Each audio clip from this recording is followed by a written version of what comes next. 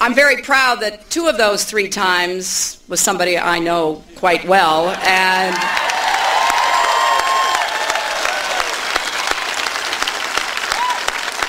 you know, during the 1990s, under a Democratic president, we had a flourishing economy, a nation at peace, America's leadership respected around the world.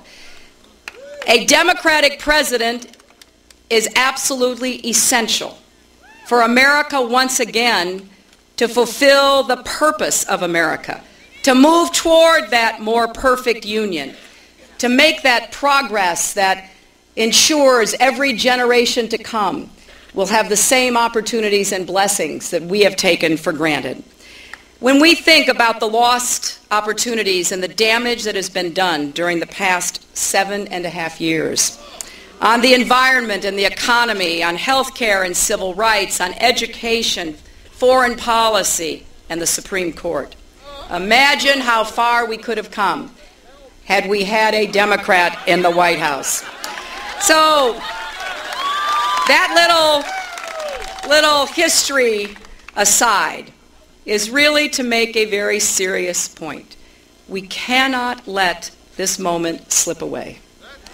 We must affirm our commitment to making sure that we have a Democratic president come next January. And in this town, where when the polls closed and the ballots were counted, Barack got 107 votes, and I got 107 votes.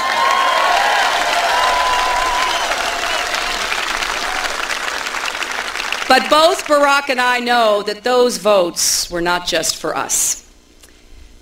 Each vote cast was a prayer for our nation, a declaration of your dreams for your children, a reflection of your desire to chart a new course for our nation.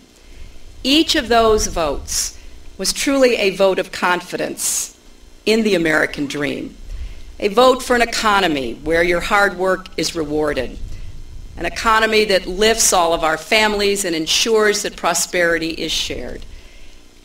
Each vote was an affirmation of a fundamental moral principle that in the richest nation on earth, no father should have to choose between health care for himself and his children, and no mother should be stuck in a dead-end job just to keep her family's insurance.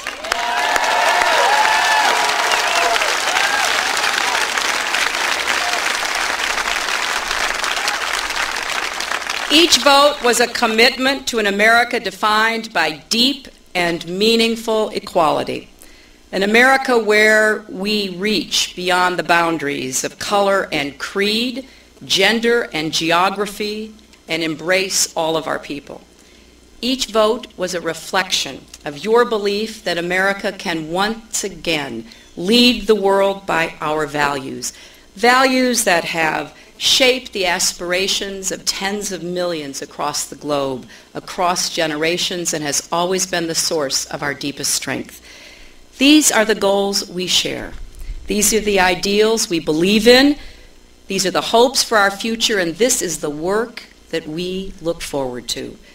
The truth is that in this election, we face an opponent with a very different vision of America. Now, Barack and I both have a great deal of respect for Senator McCain and his heroic service to our nation.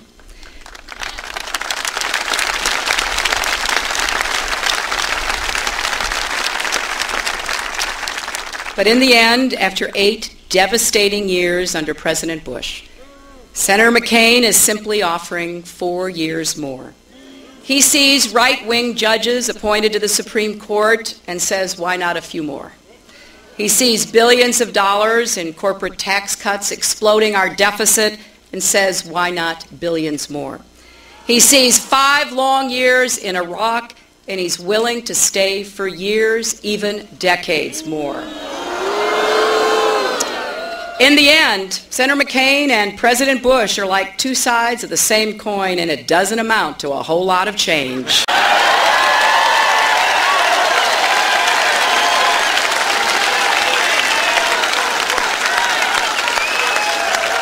So here's the choice in this election. If you like the direction America is going, then vote for Senator McCain, because you'll definitely get more of the same. But if you think we need a new course, a new agenda, then vote for Barack Obama and you will get the change that you and we need and deserve.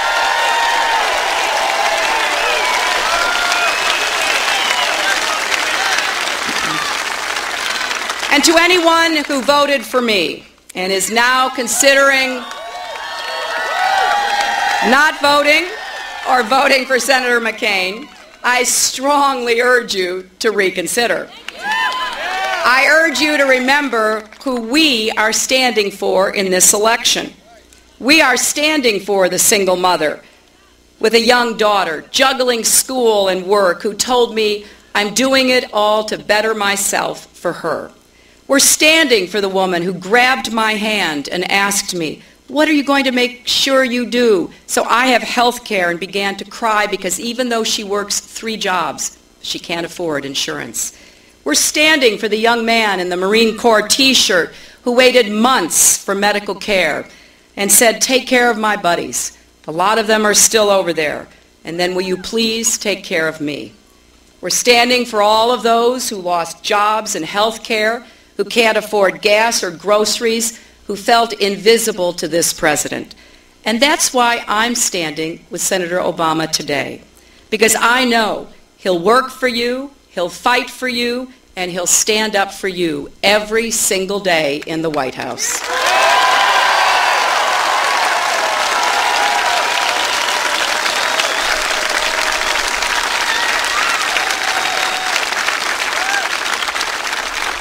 Because I know he'll be a leader who invests in our people and helps us seize the promise of new leadership and restored reputation around the world.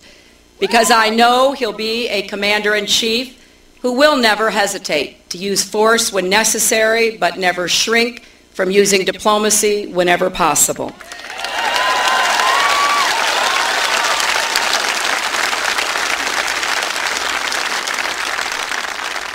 I hope you'll join me. I hope you'll stand with me. I hope you'll work as hard for Senator Obama as many of you did for me. You know, a little while back, a woman handed me a photograph of her father as a young soldier. This very young man in his uniform was standing at attention as President Truman presented him the Medal of Honor, the highest award that is given for military service. During World War II, he had risked his life on a daring mission to drive back the enemy and protect his fellow soldiers. In the corner of that photo, in shaky handwriting, this brave veteran had written simply, to Hillary Clinton, keep fighting for us. So to that American hero, and to all of you, I want you to know that's exactly what I'm going to do. That is why I'm standing here with Senator Obama. That is why I will be working hard for his election. That is why I will be fighting to change the direction of this country and once again give it back to the people.